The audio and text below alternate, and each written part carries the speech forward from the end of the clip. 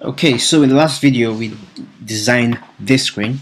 So what we want to do is actually add some tab gestures to this view so that we can push a new screen onto this when we're done. So what we're going to have to do is actually create our new view. So the first thing we'll do is embed this in a navigation controller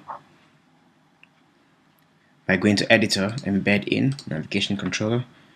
So what you can see now is we have our first view, which is going to be a navigation controller, and then we have our home view controller here. So a good thing that we can also quickly do now is to add the new view controller, which is going to be pushed onto that. So let's call that article home. So let's create a new UI view controller class and call that article home. It's not a good name. I think it's not complete. Let's go here, article home.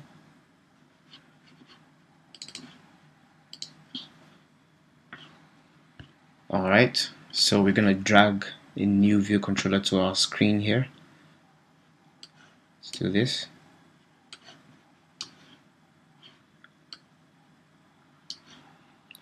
And then we want to create a new segue.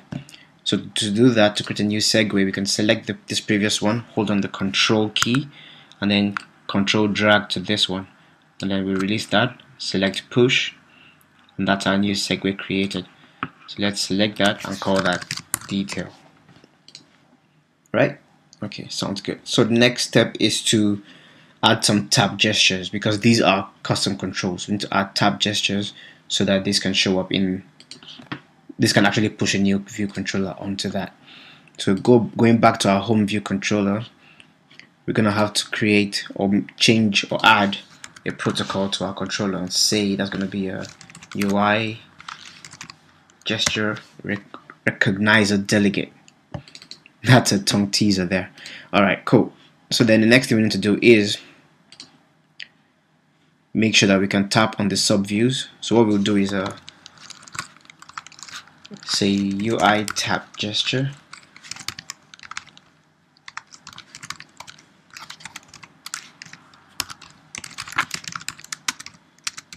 create a new version of that.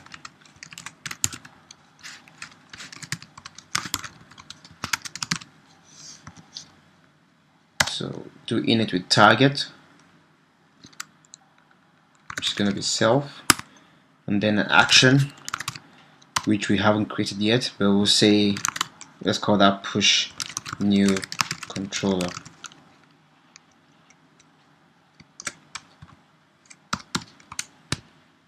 Yep, and then we can add this controller as delegate.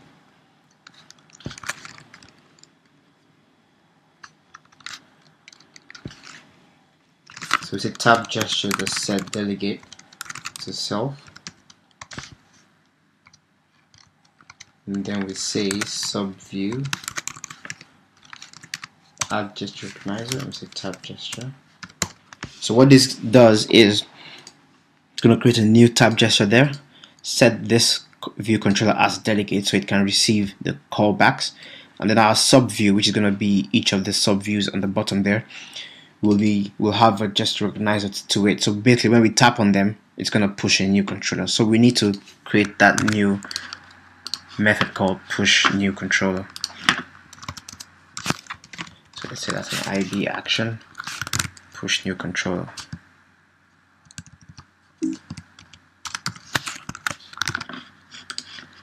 So let's create that. So when that happens, we need to push in the new controller, actually call the segue. So we'll say self.perform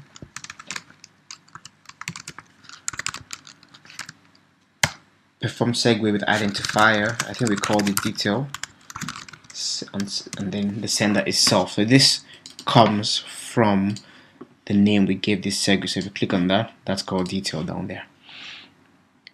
Okay, so I think we should be able to run this now and actually get a quick tap on those.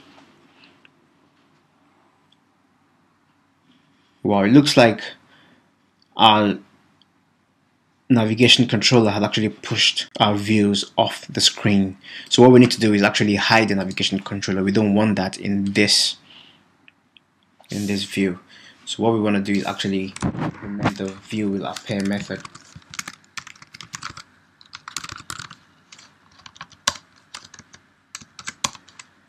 Let's call it super. Before we go ahead, and then what we'll do is do self.navigation controller dot navigation bar hidden equals yes. So let's take that off.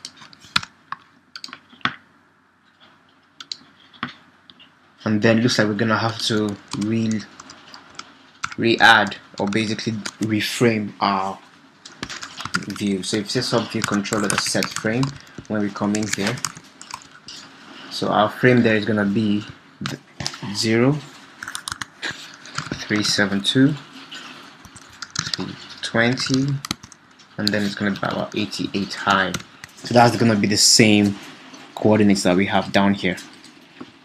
So we also need to set the frame of this one too, the main image view up here. So let's increase that.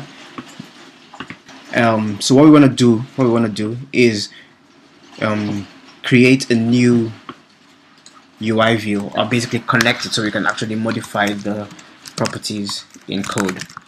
So we do that and do the same thing that we did up there. So ID outlet UI view. This is going to be our main view container. Synthesize that. And then going back to our storyboard, we need to connect that. We can't really get to it because this is hiding it. So trick I always do is actually shift the content a little bit. Let's move that a little bit to the side. And actually that's what we want. We want to get at that controller there. So if I right click on that and I choose my main view controller and I connect it to that view, then we are good to go. So let's move this back to where it was. So that's going to be a 20. Okay, so in the home view controller, what we now need to do is do the same thing. Set the frame for our main view controller. And this is going to start at the origin. It's going to be 367 high. So let's run that. And it looks like we're good to go. So that's it. So now if I tap on that one, it gives us an empty view, which we can't get back from because our navigation bar is hidden.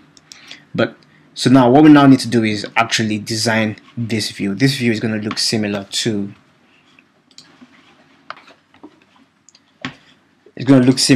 this one, with the transparent navigation bar and the custom back button down there. So that's what we're going to do in the next video. Stay tuned for that, and thanks for watching this video.